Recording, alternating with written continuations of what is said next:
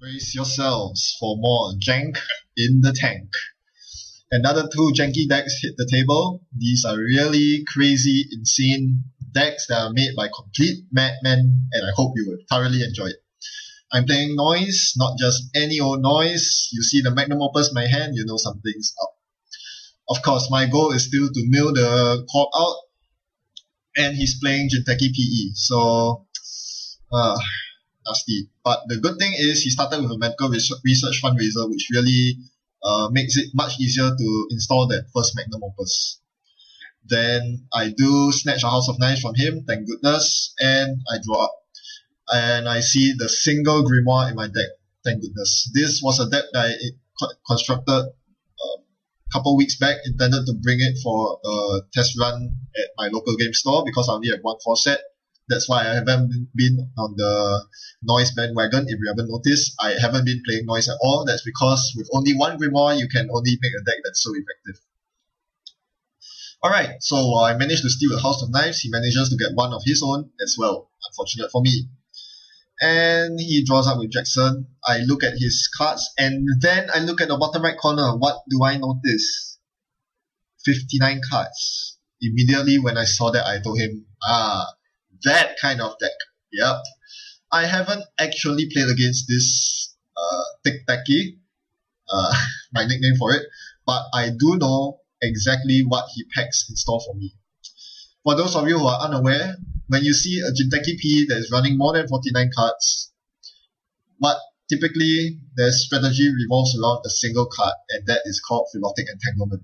Their job is to pack every single 1-point agenda in the game, make a very thick deck, and then let you score as many 1-point agendas as you want, because when you score too many of them, they will just biotic label out a Philotic Entanglement from their hand and win the game outright. As Noise, I do not have Deus Ex to protect against that, so that is a genuine concern for me. So my first priority right now is to just keep hitting R&D. This is because from R&D, I'm safe from the threat of Shikyu, which only accelerates my death to Philotic Entanglement. Alright, on my side, you should notice what I'm playing as well. That's right, it's a Noise deck that is full of programs. I'm playing Blind Oracle May and 41 other programs.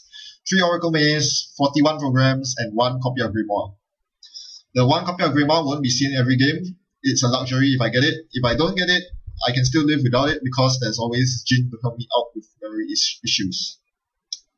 So as you can see, I'm aiming to hit R&D every turn. And being left at 3 cards, I decide to run Jackson. I need to stop him from power drawing with Jackson. This is because between Biotic Label and Fast Track, there are many ways for Thickteki PE to pull off a Philotic score from hand or even score from deck. Entirely possible. I don't want that to happen. Until I hit the Philotic Entanglement, I'm not safe. So my entire goal this game is to find that 1 copy of Philotic Entanglement, the needle in the haystack, then I'm home free. Otherwise, my secondary goal is to mill his Biotic Labels and Fast Tracks into archives so that if I can't get it, neither can he. So we'll see how successful I am at doing that. Alright, he installs a remote. Not sure if I should contest it. I decide to draw up with Oracle May first. Turns out it's a Lamprey. Lamprey is pretty good to run against HQ Corp without any HQ protection. Unfortunately, hitting HQ is not the wisest move here because firstly, he's already pretty rich. Lamprey won't make a dent in his economy, and more importantly, I am at risk of Shikyus, and especially snares as well. Because like in all likelihood, he's packing quite a few snares, and if he power drew them with Jackson Howard, he will most likely keep them in hand. So HQ is a very dangerous place. Unfortunately, I read him wrongly. He does score another House of Knives. My goodness, such a thick deck. He manages to see all 3 House of Knives that early on. Very, very bad news for me. That is the worst agenda I can afford to let him score, and he got 2 of them off. And the first one still has 1 remaining counter on it. So from now on, I need to make every single run with at least 5 cards in hand. Otherwise, I could die to double House of Knives plus Snare. Really unfortunate that I actually slipped up there, let him get 2 House of Knives. I thought the probability of him getting 2 House of Knives is really slim, but well, he got it, and I'm paying for it right now. Okay, another important thing to keep track of is the number of agendas I have, simply because of the philotic threat. 3 agendas means that score from hand would be worth 4 points. 4 net damage. 1 more net damage than the number of agendas I have. So this means that I always need to keep at least 4 cards in my hand at the end of every turn. That is something to keep in mind. So I think this is the point where I stop scoring agendas and instead go for the other win condition, milling with noise. This is an option available to noise, and is a reason why noise is such a strong archetype today. The ability to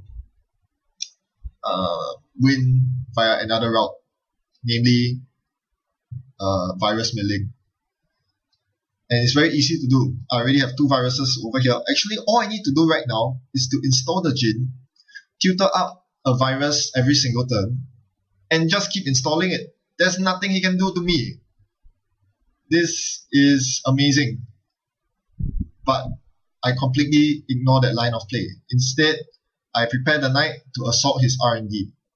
Locking down R&D is still one of the most reliable ways to win, but it is a pretty questionable move when he has 2 House of Knives. On the bright side, because it's R&D, he can't really tell for sure that I'm going to access a snare or a fetal AI. So he doesn't know for sure when is the right time to fire off both House of Knives. Remember, he only gets 1 shot at dealing 2 net damage to me during a single run. He has to make it count. So I think for now, I should be ignoring his remotes. Instead, I should go for the virus mill and relentless R&D attack. I draw into a cache, which I don't really need anymore because I'm pretty loaded with credits.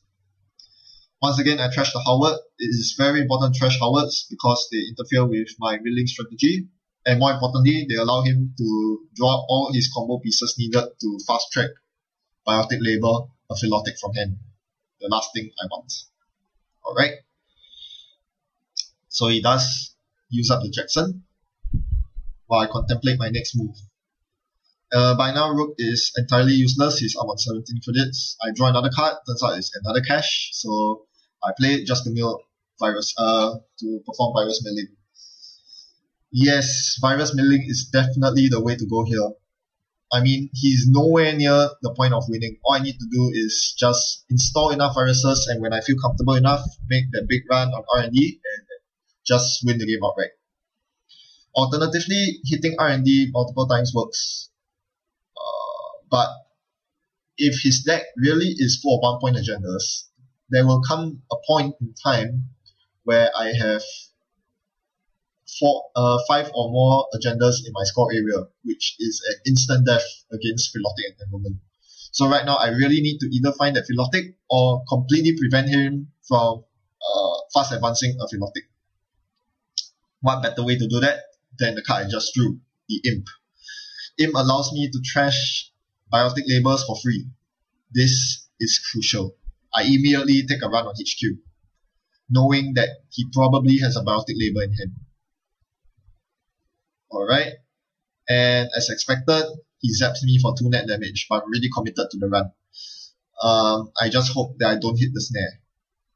I can only hope. Alright, I make the run, and I see the encrypted portals. I take 1 net damage, and at this point, with 4 agenda scored and 2 cards in hand with 1 click left, I knew that there was no hope. I could only hope that he doesn't have the Philotic fast advance in hand and draw up, but he did, and he closed out the game. That was very unfortunate.